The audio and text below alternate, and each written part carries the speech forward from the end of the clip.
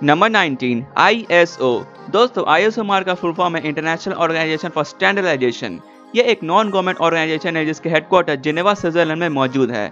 इस मार्क का मतलब है कि जिस भी प्रोडक्ट पर ISO मार्क लगा है वो प्रोडक्ट ग्लोबली मिलता है, और अगर आप ये प्रोडक्ट लोगे तो एक तरह से आप plus of country of manufacture दोनों के इंटरनेशनल लेवल पर ट्रेडिंग इंक्रीज करोगे, जिससे कंट्री को इकोनॉमी में भी मदद मिलती है। Number 18 fragile. इस इमेज को किसी पैकेज पर लगाया जाता है जब उस पैकेज के अंदर कोई सेंसिटिव चीज रखी हो, जिससे कुरियर वाला जब इसे देखे तो वो समझ जाए कि इसे सेफली डिलीवर करना है। Number 17 keep it dry. इस इमेज को किसी पैकेज पर स्टिक किया जाता है जो ट्रांसपोर्ट हो रही हो। इस साइन से डिलीवर बॉय समझ जाता है कि इस पैकेज पे अंदर पानी नहीं जाना चाहिए, नहीं तो हो सकता है इस बॉक्स के अंदर कोई इलेक्ट्रॉनिक गैजेट हो जिससे वो पूरा का पूरा खराब भी हो सकता है। नंबर 15 वुल मार्क। वुल मार्क कंपनी ऑस्ट्रेलिया की है जो world leading producer of wool है अक्रॉस द ग्लोब, और उनके प्रोडक्ट लगभग 80% कंट्रीज में मिलती है। इसलिए जब कभी कंपनी उनसे वुल खरीद कर विंटर वेयर बनाती है तो उनका कॉन्ट्रैक्ट साइन होता है कि दोनों कंपनीज का लोगो उस प्रोडक्ट पर रहेगा। Number 14 silk mark. दोस्तों अगर आप इस सिल्क मार्क को किसी भी सिल्क प्रोडक्ट पर देखोगे तो मैं ये श्योर कर देना चाहता हूँ कि वो प्रोडक्ट 100% प्योर इंडियन सिल्क से बना होगा। दरअसल ये लोगो प्रोडक्ट को इंश्योर करता है कि ये प्योर नेचुरल सिल्क से बना है। ये certification silk mark organisation of India से कंट्रोल होती है। Number 13 recycle. इस लोगो को तो आपने बहुत ही जगह देखा होगा, ये ज्यादातर टेट्रा पैक्स या प्लास्टिक बैग्स पर होता है। दरअसल इसका ये मतलब होता है कि आइटम को हम फिर से यूज कर सकते हैं किसी और फॉर्म में कन्वर्ट करके। Number 12 eco mark. Bureau of India international ने ये सर्टिफिकेशन लाया है जिससे लोगों को ये पता चले कि ये प्रोडक्ट इन्वायरमेंट पर लीस्ट इम्पैक्ट पड़े। ये मार्क प्रोडक्ट पर इसलिए लाया जाता है कि जिससे लोगों में अवेयरनेस फैले रहे कि use environment friendly products. Number 11 red dot and green dot. Red dot को आप फूड प्रोडक्ट पर देखते हो, इसका मतलब ये होता है दोस्तों ये खाने में नॉन वेज एडेड है या एडेड एग्स को दर्शाता है। ग्रीन डॉट का ये मतलब दोस्तों ये खाना 100% प्योर वेज है, इसमें किसी प्रकार का नॉन वेज मटेरियल्स ऐड नहीं है। नंबर 10 CE मार्केटिंग एक तरह से सर्टिफिकेशन मार्क है जो हेल्थ सेफ्टी इन्वायरमेंट प्रोटेक्शन को इंडिकेट करता है, जो EEA यानी European economic area standard product को दर्शाता है। ये साइन ज़्यादातर आपको इलेक्ट्रॉनिक डिवाइस पर देखने को मिलेंगे जो ज़्यादातर यूनाइटेड स्टेट से बिलोंग करती हैं। Number 9 registered trademark. इस R साइन का मतलब है कि वो प्रोडक्ट नेशनल ट्रेडमार्क ऑफिस से कंपनी का लाइसेंस मिल चुका है इंडिया में सेलिंग के लिए। कुछ कंट्री पर यह साइन अभी भी इलीगल है, कुछ कंट्री में ये ट्रेडमार्क अभी भी लॉन्च ही नहीं किया गया है। Number 8 trademark symbol. इसे हम सर्विस मार्क भी कहते हैं। इस साइन का मतलब होता है कि ये processing product national trading government agency से अनरजिस्टर्ड है।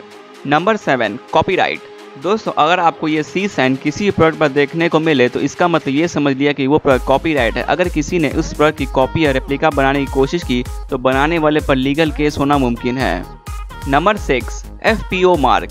FPO मार्क एक सर्टिफिकेशन मार्क है जो सारे food package and beverages like jam, crushes, pickles, dehydrated foods पर लगाना मैंडेटरी है।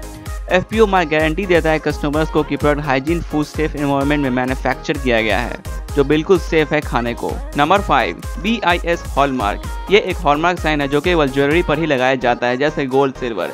BIS हॉलमार्क पूरे चेन को bureau of Indian standard control करता है। ये जरा साइन कस्टमर को ये गारंटी करता है कि 100% प्योर मेटल है। इस मतलब इस गोल्ड में किसी प्रकार का इम्प्योरिटी नहीं आ रहा है जिसका इसका वेट बढ़ सके। नंबर 4 AG मार्क या एग्रीकल्चर मार्क। AG मार्क दोस्तों एग्रीकल्चर प्रोडक्ट्स पर लगाया जाता है जिससे variety of serials, pulses, essential oil, vegetables oils को गारंटी मिलती है कि वो गवर्नमेंट ऑफ इंडिया की प्रोडक्ट है, जिससे प्रोसेसिंग प्रोडक्ट से बनने से लेकर सेल होने के बीच में किसी भी टाइप की प्राइवेट लिमिटेड कंपनी नहीं यूज होती है।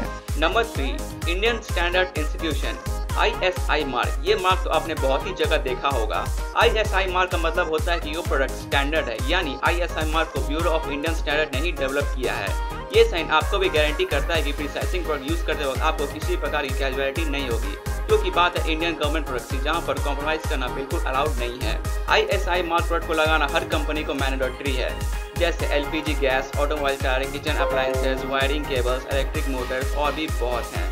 Number 2 bureau of Indian standard BIS mark. जी हाँ दोस्तों, ये वही गवर्नमेंट कंपनी है जो पूरे इंडिया में क्वालिटी एंड ट्रस्ट प्रोवाइड करती है। BIS मार्क का एक साइन IS साइन होता है जिससे आपने शायद ही ध्यान दिया होगा। IS मार्क सारे इलेक्ट्रॉनिक प्रोडक्ट में होता है। फॉर एग्जांपल मोबाइल के पावर बैंक्स, आईफोन्स के पीछे AC, रेफ्रिजरेटर एक्सेट्रा। दोस्तों ये साइन भी यूज़र को ये गारंटी कर देता है कि इलेक्ट्रॉनिक डिवाइस जो आप यूज़ कर रहे हो उसमें किसी प्रकार की दुर्घटना घटने की बहुत कम चांस है। अगर आप किसी भी टाइप का इलेक्ट्रॉनिक प्रोडक्ट लेते हो और उस पर ये IS साइन नहीं देखते हो तो मैं कहूँगा कि वो सोच समझ कर ही लीजिएगा। क्योंकि वो मेड इन चाइना ही होगा और उस चाइना प्रोडक्ट की कोई गारंटी नहीं होती है। Number 1, food safety and standard authority of India.